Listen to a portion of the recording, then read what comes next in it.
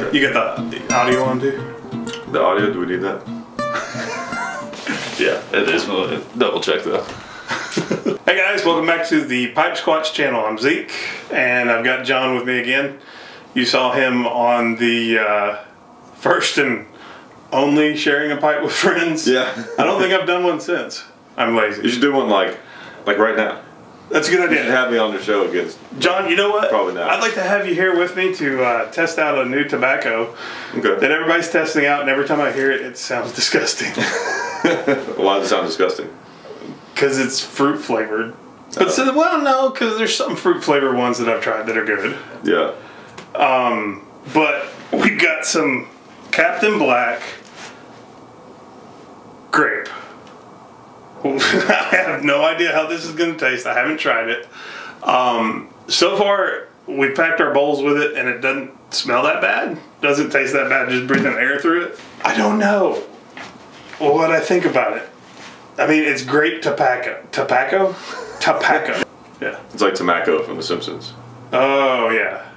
Ooh, then we need to make our own and get everybody addicted and make millions of dollars. Yeah, we do. Start off with that initial Charlite and then hand it to him and let him Charlite. And Honestly, I think the best thing to do, instead of buying expensive pipe tobacco, is just to get Black and Milds and just empty them out in your pipe. Yeah, that's how you keep it classy. okay, on my Charlite, it's not bad. It doesn't, like the tobacco fumes before you light it are grapey, but the lighting it wasn't that, there wasn't that much grape to it. What do you think? That's different. Great. Yeah. But it's not like... It does almost remind me... The only problem is it kind of reminds me of a gas station cigar. Like those Phillies blunts, you know what I'm talking about? No, I don't know what you're talking about. I've never bought any of those. Those giant like Phillies blunts.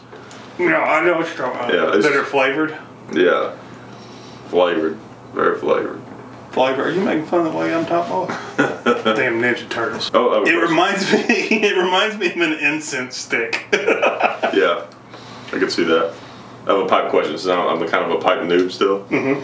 So a lot of times, you know, just because I don't have a little sticker flattener thing. What's it called? The tamper? The tamper. I'll just use the tamper on. I'll just use my finger. Mm-hmm. I've done that. Like that. Is that get like, a nice little callus going too for a guitar playing. That's right. Is that like faux pas or is that acceptable? Okay. What have I done before? Because the ash doesn't seem to really stay on my finger that well.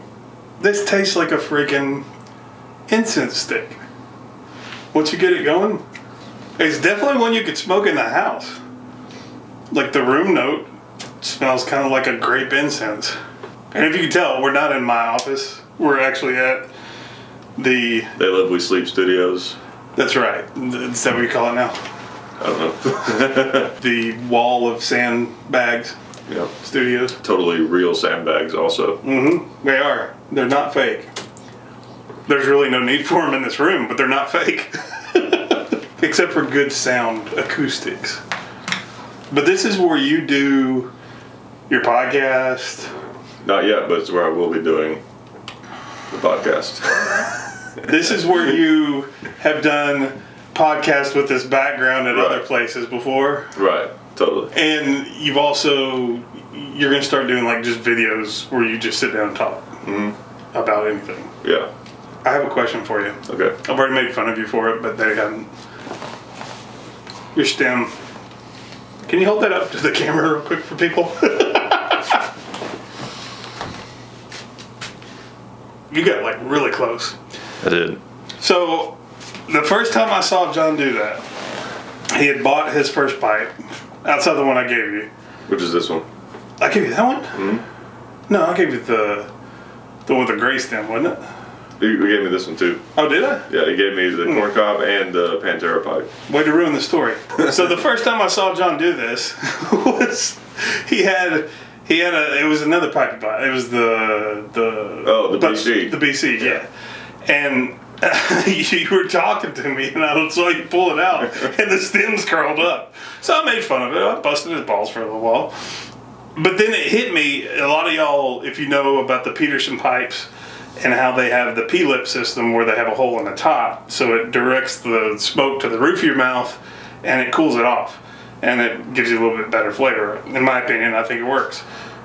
And I realized he accidentally did the same thing because the smoke's going to the roof of your mouth. Yeah, there's a lot of pipe stems that do have that angle on it, that whatever, that slant. Yeah. And with it down, the pipe sort of hangs, down like that. Mm-hmm. And I don't know, that kind of bothered me. I like, like the Popeye does, straight out. And basically, it gives you leverage on the roof of your mouth, so it holds the pipe in straight out. If you have like one of these little curved stems like this. I know what you're talking about. I like some of my pipes to curve down like that, like the Sherlock Holmes one I have, and then that just sort of has to. The rat rays that you gave me. Yeah, I love the way that one comes down. It comes down perfect, but some of them, I know what you mean. It's like there's no need for it to have this slight little tilt down. Yeah, but this one, don't taste the Captain Black Grape. Like in your mouth, a piece of it. That wasn't good at all. This pipe is my Borgenborns. I sound like the chef off of the Muppets. Burky. This is my Morgan Bones. Is it the Bones? Yeah, it's the Bones line. But Morgan Pipes makes these. It's the stubby ants. So if you know, Devil Ants was one of the Hatfield McCoys, and he smoked that little bitty ants pipe. And this is his stubby ants. But he's got the little lightning treatment.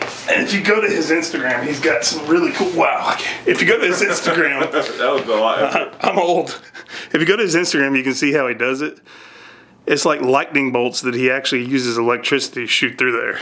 So it's got a great draw. Every pipe I've gotten from him has been outstanding. I still haven't tried the cigar yet. I've got it. Haven't tried it. I promise I'm going to though. So where would you say this pipe tobacco is at price range wise with the other ones? That's cheap. That's really cheap. I want to say it was like $4 or $5 for that bag. I could have guessed that. Yeah. No, the smell is not bad. The taste is not terrible. I mean, I guess I was being too hard on it, saying it tastes like one of those Phillies blunts that you get at a gas station. But there's a definite difference between like some of the higher end aromatics. I would not pay more than $4 or $5 for it. Yeah, no. But actually, you know what this would be good for? Somebody you're wanting to get into pipe smoking. Yeah, because it's mild enough. The flavor is not real fruity. I mean, the smell is, when you first open it up, the smell is fruity. But when you actually start smoking it, it's not at all. Right. I mean, I can taste it, but yeah, it's not bad. I know it's real popular for Yabos. Get another box open. I got a nice big box here. Make sure I don't show my address. Let's see what I got in here. Why don't you want people to know your address? You don't want them to come to your house? No, I just don't want them sending me free stuff. My address is... I'll tell you his address. He lives at 742 Evergreen Terrace. What is that number? Why do I know that number? Springfield. That address is in Springfield. Tennessee? No. Springfield, Simpsons land. Oh! Alright, I got a pair of basketball shoes. So, there's the box open. You haven't done a podcast since you moved here. Mm. But you're planning on doing one. Right. Gotcha. And when you do your podcast, you just stick it on YouTube, or do you have it on iTunes and YouTube? iTunes too? Yeah. Okay. Yeah. And when they look it up, they just look up Talking Lead, right? I think they look up We Like Shooting? Yeah. Okay. That's where we go to. Yeah. No, it's just the Gun Culture Radio. That's right. Yeah. And it confuses some people because, I don't know, maybe it wasn't the best name. I thought it was genius at the time. Because I was like, yeah, I'm going to call it Gun Culture Radio because our entire culture is essentially propped up by weapons. You know, because you think about this, our culture and laws, meaning like our laws and the way that we live, our societies and all this kind of stuff, has been mostly determined by whoever had the best weapons. Right. You know, that's what forms the imaginary lines and the systems and all that kind of stuff. You know, the laws, that's what keeps laws from just being words on paper. Right. So that's where I'm kind of coming from when I say gun culture. You know, gun culture radio, it's like our entire culture is a gun culture, you know, kind of. That's what I was attempting. I don't think it really came through necessarily all that well. No. You know, because some people are like, why aren't you talking about guns more, you know? Well, I got it, but only because you told me what it was. Right. I should probably like do like a trailer for the podcast and explain it or something. A trailer for the podcast? Like you know, like people do on their channels. Lots of explosions. Yeah. Hot chicks running by. Right. Gotcha. Right. But not looking at the explosions, that's important. Yeah. Or walking away real slowly. Right. And acting like they don't affect you. Yeah, exactly. And you have to have the guy going, in a world. Before everyone. In a world without cool voices. I swear to God, this is just tobacco. No, it's a good podcast. If you haven't checked it out before and you just want to check it out on YouTube, just go to the Hickok 45 and Son channel. And if not, and you have iTunes and you know how to use podcasts, go and look up the Gun Culture podcast. Ignore all the episodes that I'm on. They're scary. Yes. They're very painful. And also, if you want to see Zeke's podcast, you can go to the first 130 episodes of Talking Red. 105, I think I made it. No, maybe it was 120, 130. Okay. Of Talking Lead. Yeah. It's better now, though.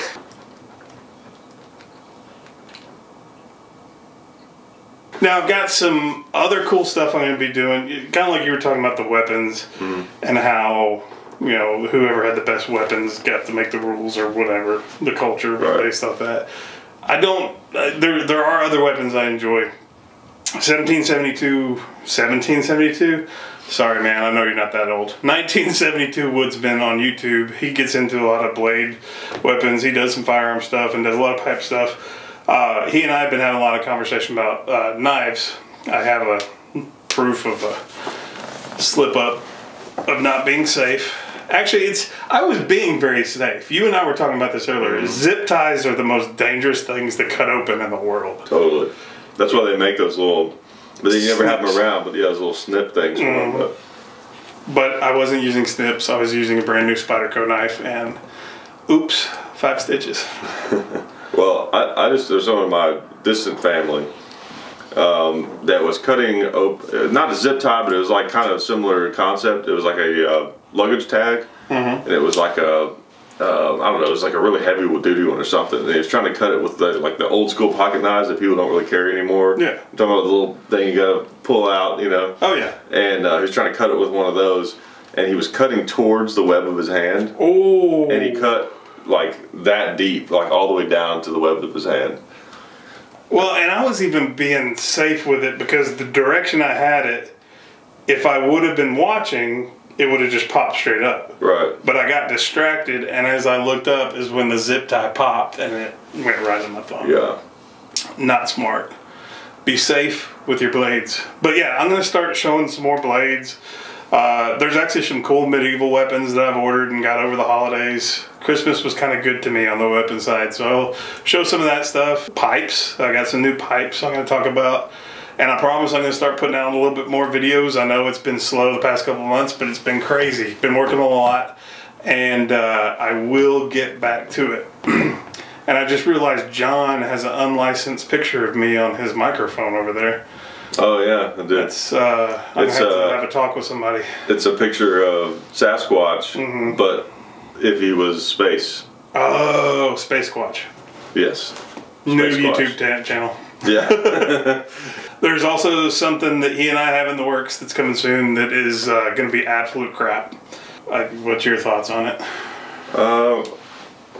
You know, it's you know, like you said, it's you covered 90% of it's crap.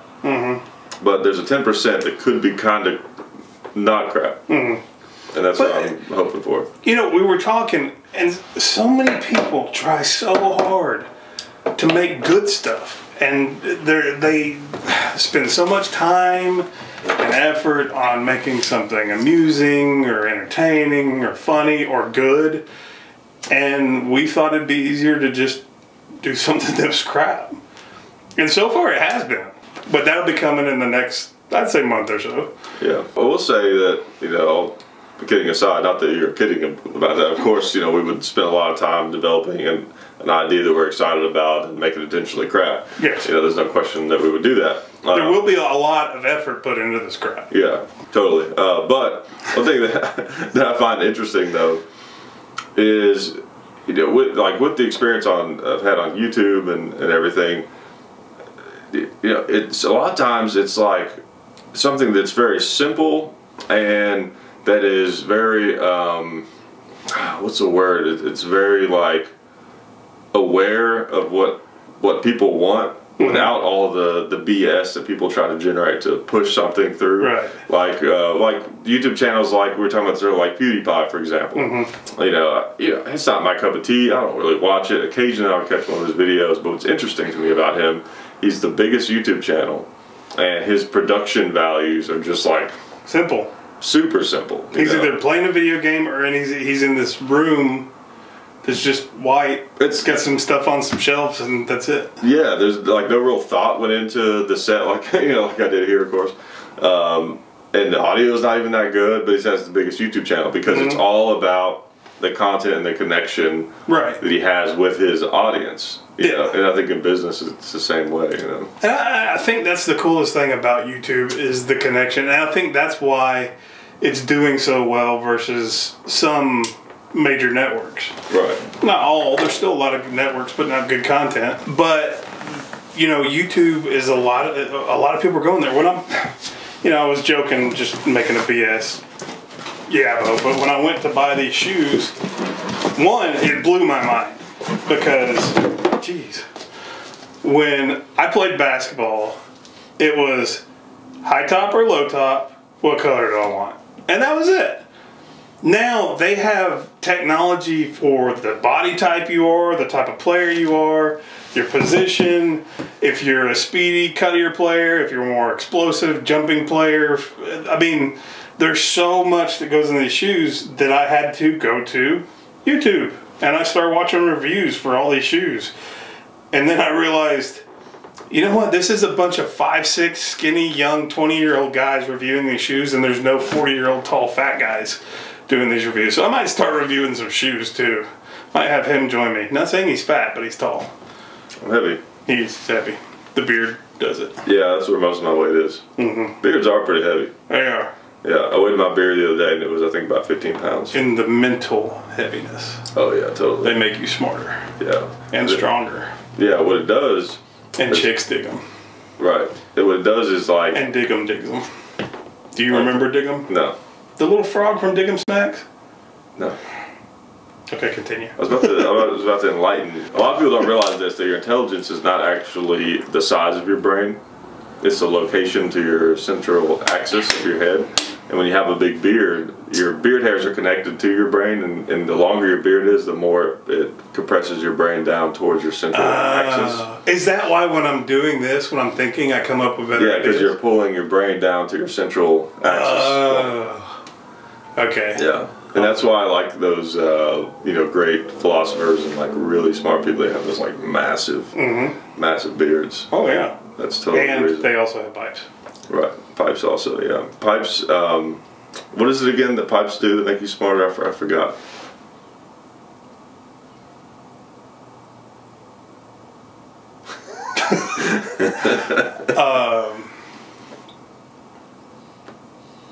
Oh, yeah. They slow you down. They make you breathe slower. It's kind of like a meditative kind of breathing. And it keeps you focused on stuff. And I think the nicotine level, like, if you smoke cigarettes, your nicotine level is like, whoosh, it's right there. Right. But it's just like a slow, mild nicotine level that has this little stimulant going on. Right. But you gave a real answer. That's not what I was expecting.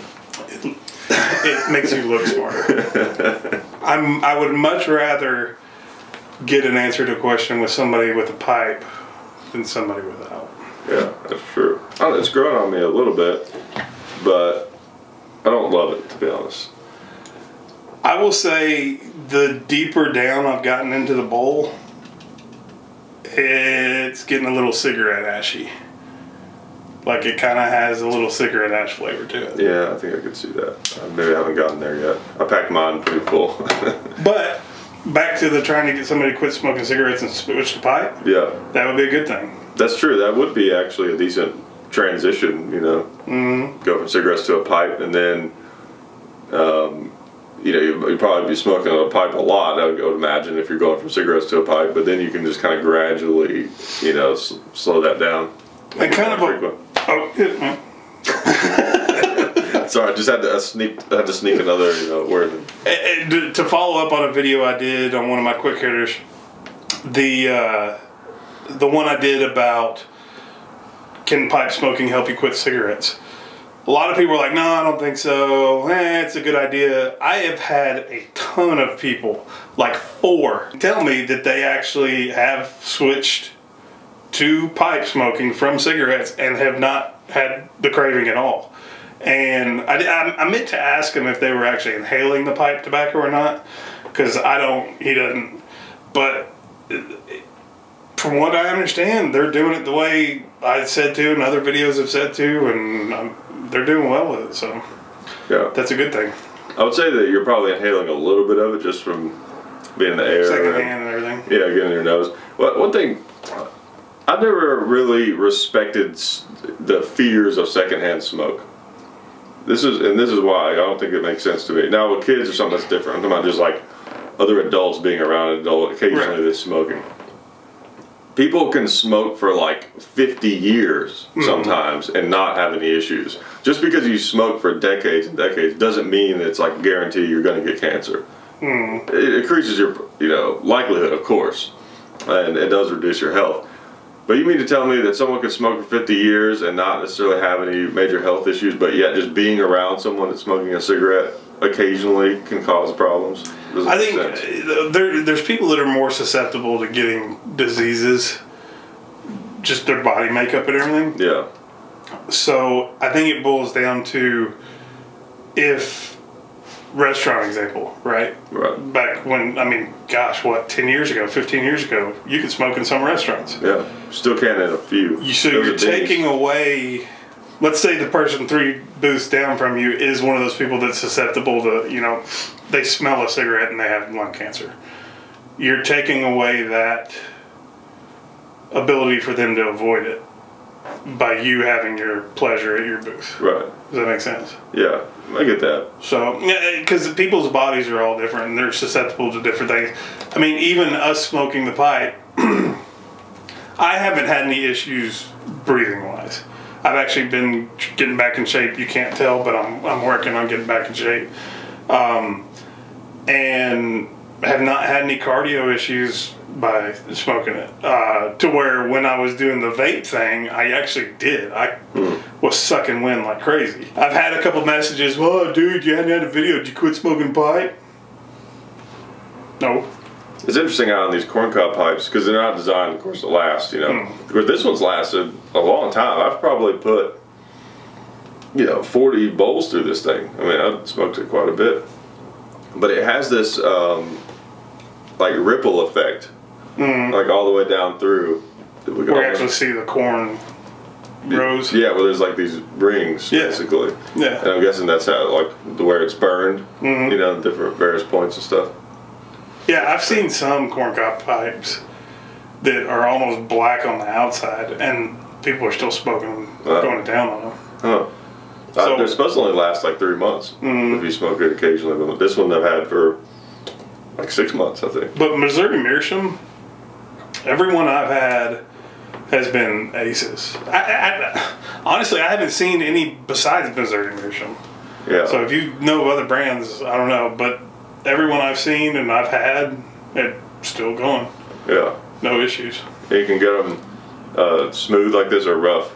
I like the smooth ones, I think.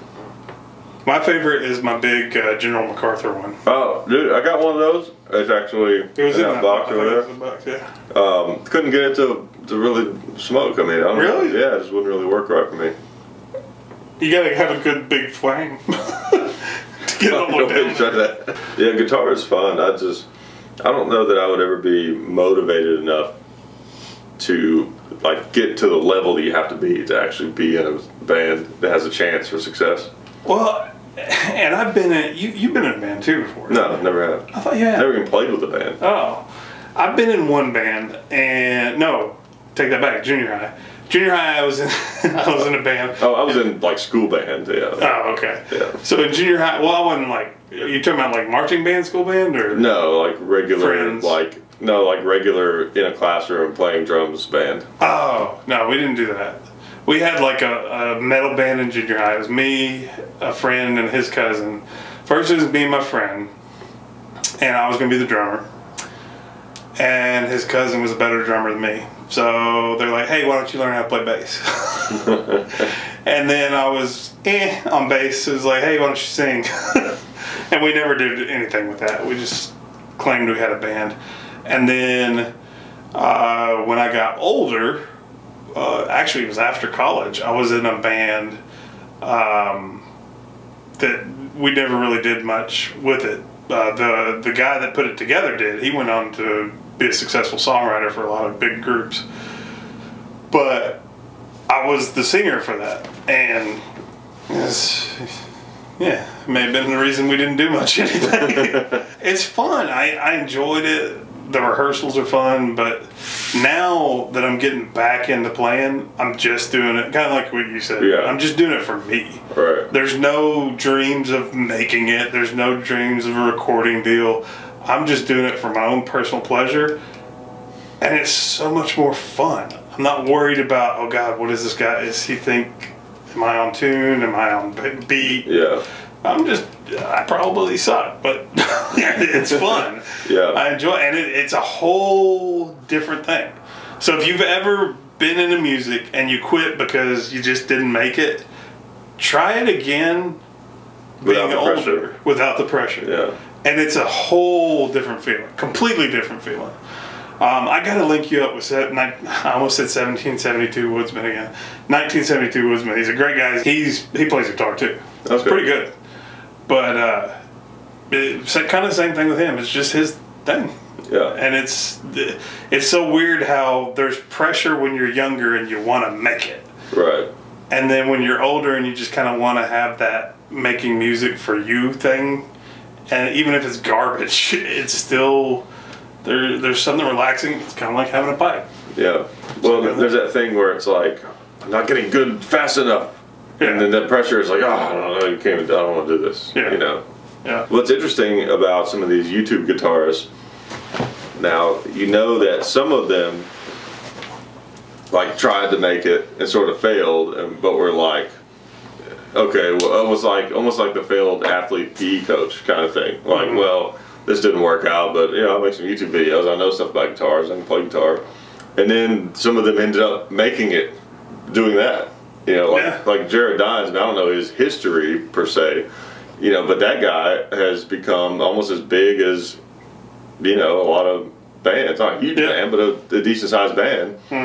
You know, like I think he has a band now or whatever, and you know, he can tour around and attract a lot of people because he has like 1.5 million subscribers on YouTube. Yeah, and it's just from making funny videos, teaching people how to do different things. He's got a lot of funny stuff. He does, yeah. There's a lot of funny guitarists out there. Yeah, Rob Scallion is really good.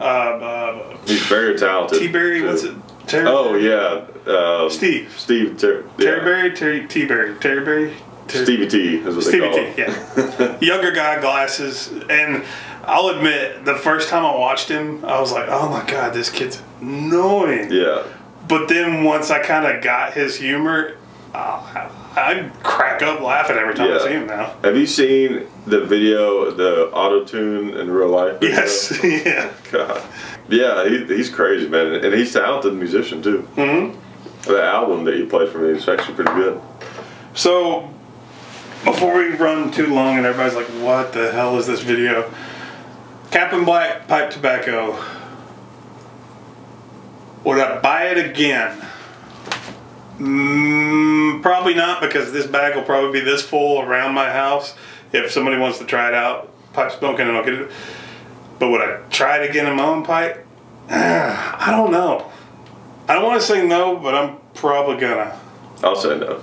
It's not horrible, but all the different options I have out there, why would I do this? Yeah. You know, some of the Englishes, they're, you know, you and I have talked about this. I like very little aromatics. There's a few that I like. One that I recently got into, because I think somebody on YouTube actually said something about it. If I forgot who you are, I'm sorry. But it's Cult Conspiracy, and it's awesome. It's like an aromatic, but it's got a little dark hint to it, and I can't figure out if it might be a little Latakia or whatever to kind of give it a little English feel to it, but it's really, really good. If it even exists. Yes. It is a conspiracy from a cult. With Frogmorton, I got hooked on the regular Frogmorton, and then I bought the Cellar, and holy crap, that's all. Have I let you try that yet? Mm-mm. It's got these little staves of wood from, like, I think they're whiskey casks or whiskey barrels, and they stick it in the can with it, and it ages with that. Oh, wow. Oh, it's awesome. It may be one of my favorites right now. Yeah. But yeah, there's so many other options you can get for just a few dollars more. That well, like this, I really have been into this bullseye stuff lately, which you probably can't see it from here. But it's called Bullseye, and it's shaped like a bullseye or a galaxy. Oh, that would have been a cool name. They could have called it Galaxy. But that's a cool one. And then I picked up some Navy Flake. Haven't tried it yet. But yeah, the marketing worked on me. I was like, pipes, Navy. It's a chunk. You got it because of the Navy name? Mm-hmm. I did. All right. Till next time, keep your pipes loaded, slow down, philosophize, and enjoy life. I agree. Yay.